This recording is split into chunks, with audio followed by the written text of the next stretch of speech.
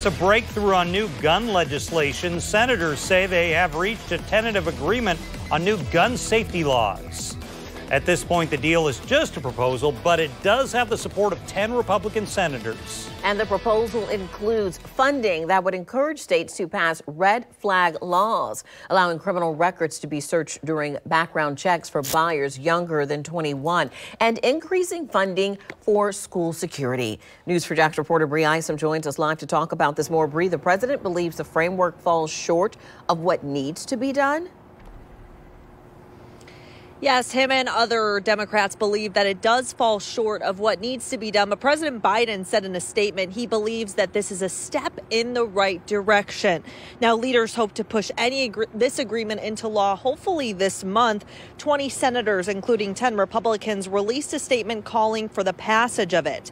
This is potentially crucial because the biggest obstacle to enacting the measure is probably in the 50-50 Senate, where at least 10 GOP votes will be needed to attain the usual 60-vote threshold for approval.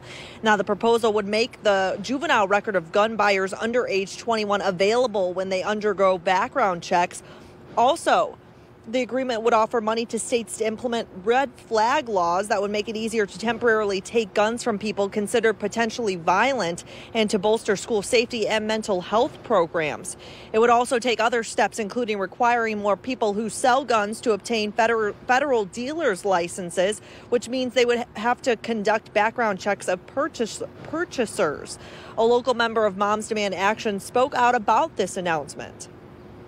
What do you think about the framework that was announced today? Obviously, it's not put into law yet. It was a monumental step forward for gun violence prevention.